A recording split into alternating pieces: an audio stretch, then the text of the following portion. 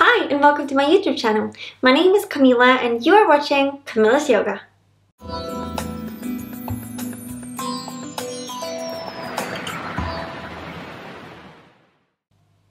Hey, welcome and thank you for tuning in. So if you are here watching this video, you may be a brand new yoga teacher, or maybe you did your teacher training right before COVID and now you're wondering, things are opening up again and I don't know what to do. Well, I've got the answers for you, or at least some tips that might help you move in the right direction. If you are wondering whether or not you should take a teacher training, my answer is a big short fat yes, because if you are thinking about it, that means that you have a place at the teacher training, but that is a question for a whole other video. So let us dive right into it.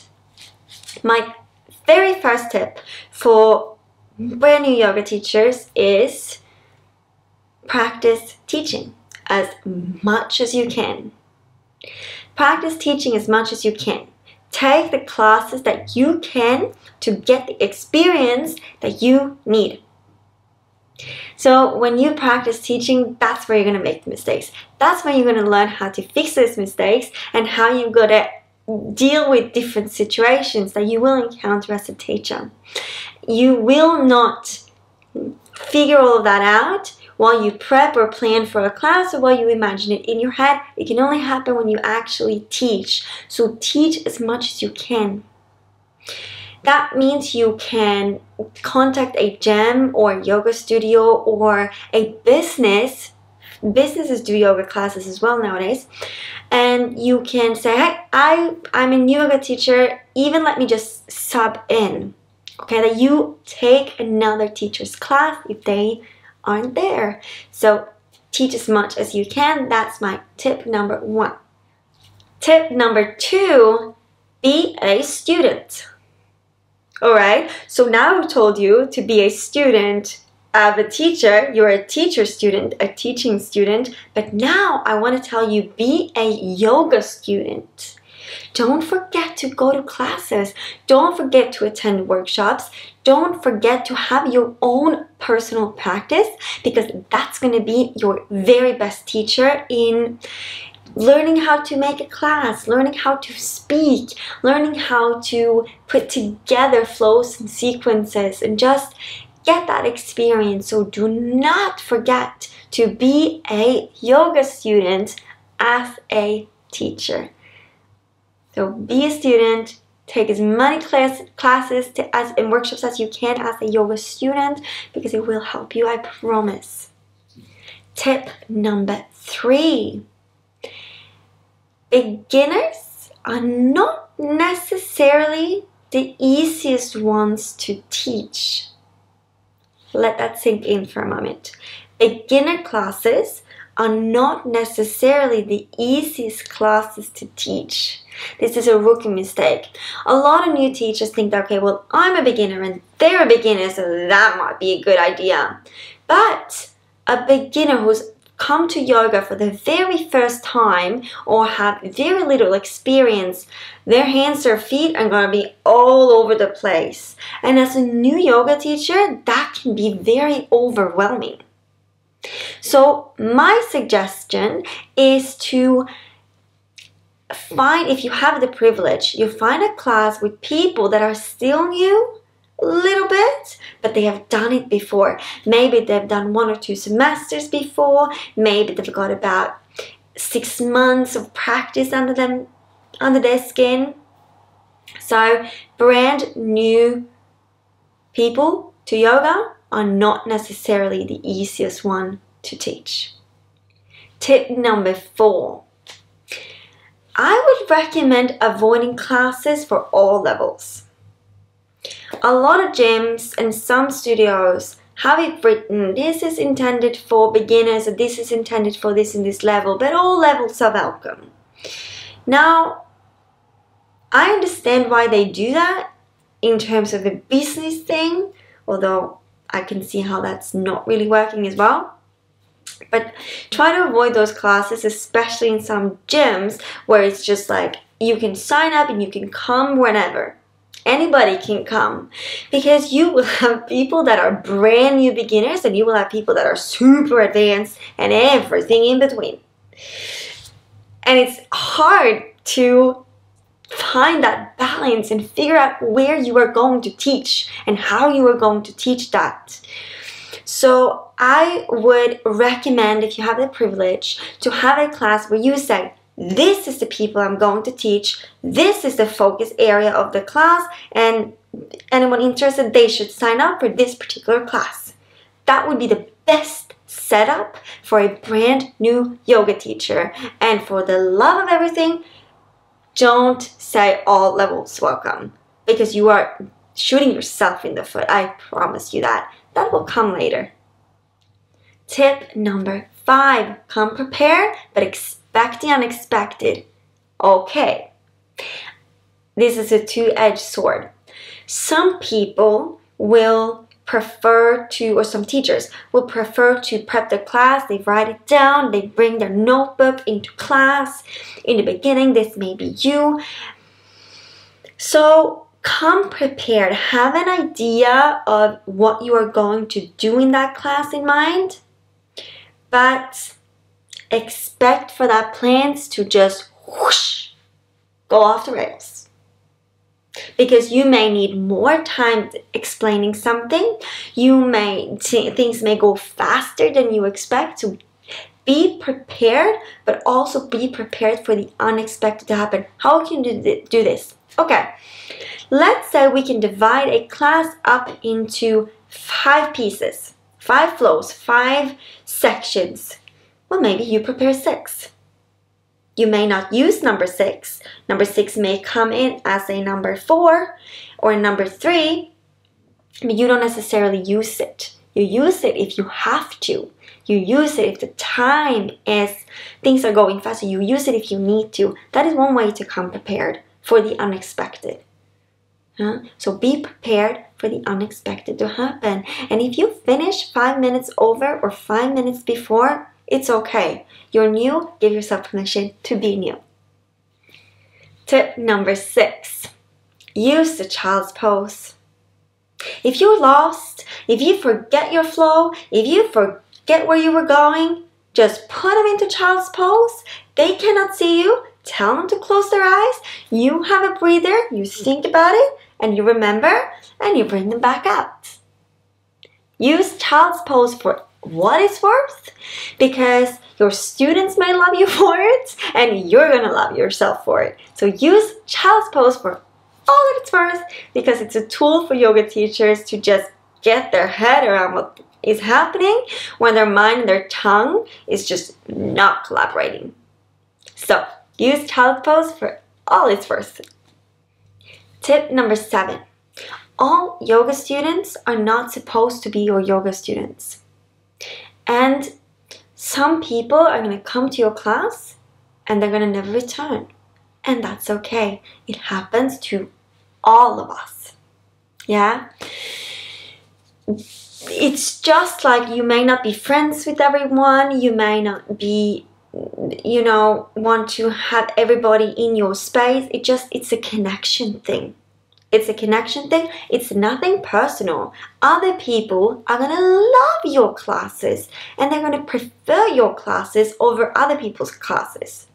So give yourself permission to be who you are and have the class style and teach a style that works for you, and just know that it's not going to work for everyone, and that is absolutely fine. It is supposed to be that way, and you are doing nothing wrong if it happens to you. Number 8, allow the music to work with you, not against you.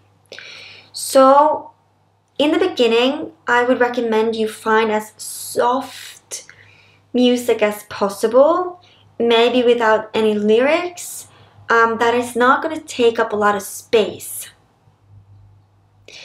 Because you are learning and you don't want that music to trample over you.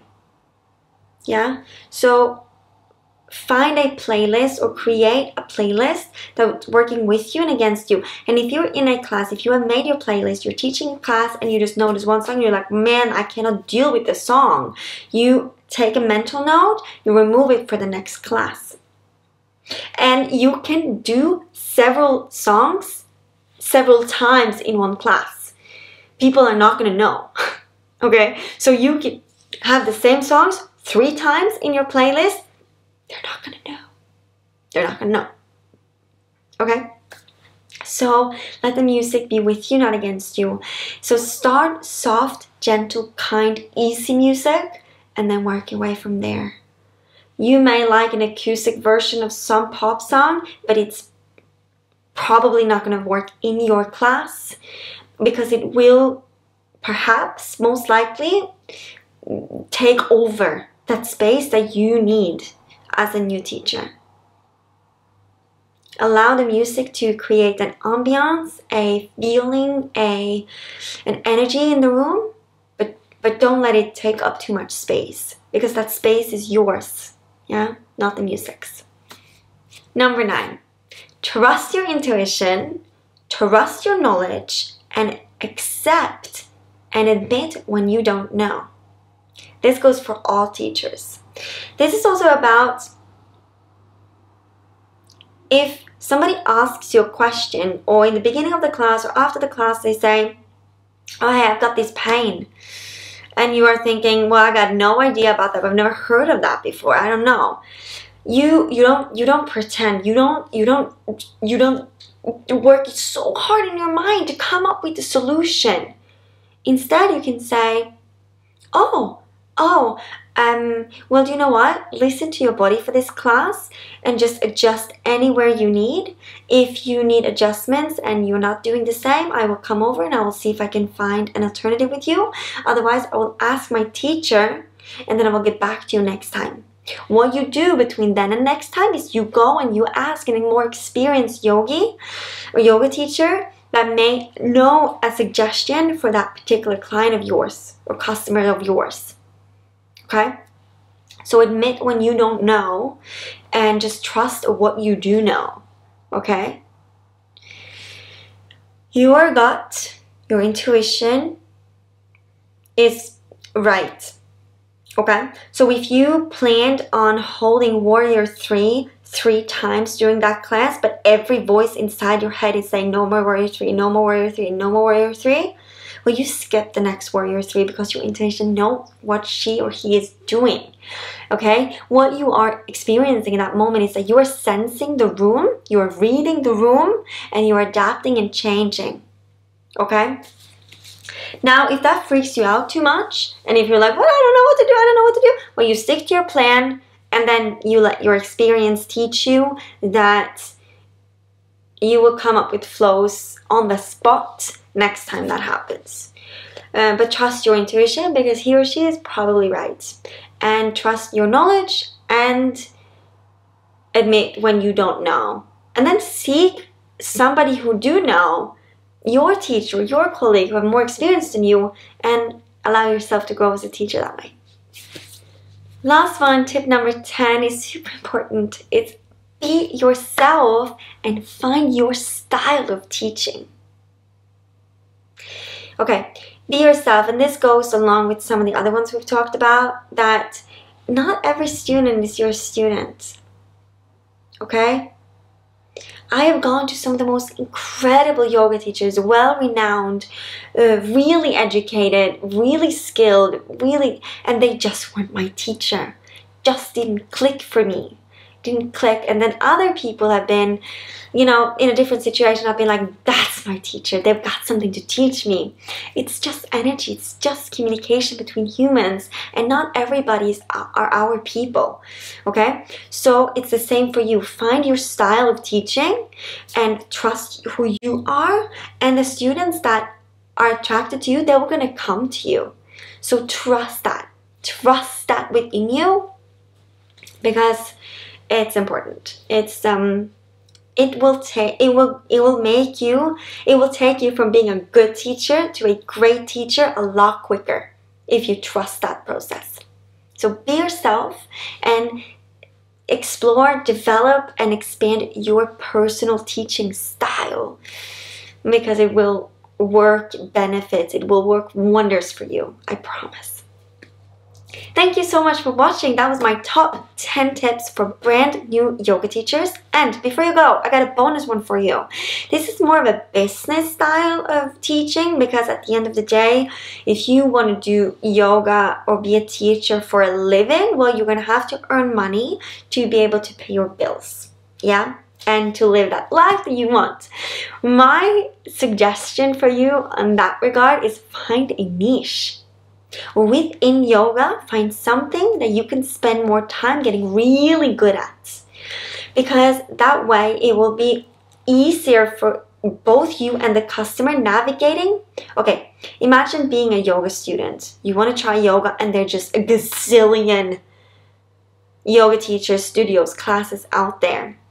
That student may want something specific, and then they're going to find that specific, and that specific is you. Okay, for me that has been kids yoga. Kids yoga is my niche. It is what I spend a lot of time both teaching, studying, getting good at. Couldn't attend classes. It's just not something you can do with kids yoga. It's a little bit of a downside. But mine was kids yoga, and then I moved into flexibility and mobility training, and I worked my way into getting really good at working with athletes that do other sports and activities and implementing yoga into their training. So once your experience as a teacher is growing, that niche, those niches, they are going to expand. You're going to create more lines for yourself, more lanes for yourself. But in the beginning, find a niche that you can get really good at, because my experience is that that is going to help you more easily live off of it as a yoga teacher, more business-wise, more financial kind of aspect of being a yoga teacher. So that is my tip for you. And as you go and develop, as I said, you will create more lanes, more niches for yourself. I don't know even if niches in plural is a word in English, but it is now. So that is my tip for you to explore as a little bonus. And when that's been said, again, thank you so much for watching. If you like this, please subscribe to my channel, because it helps me, and man, we can connect more. Let us do that. Give me a thumbs up if you like this video, and leave a comment below. Maybe you are a new teacher and you found one of them really helpful, and one of them are like, what? I don't know what you're talking about. Let me know below, because I do want to know if this was helpful or not to you. And maybe if you have an idea for a niche, then let me know below. And if you want tips for it, also let me know in the comments below, and I will respond to you for sure. And if you want to learn more about kids yoga and you can read and understand Norwegian, I recommend you going to this website. Link in the bio. It's where we sell our yoga mats that I make. I make rain covers for yoga mats. I have my own kids yoga teacher training here in Oslo in October, if it's still October 2021 when you're watching this video. So click that link and let's see what we can connect with over there. Otherwise, have a great day and thank you for watching. I will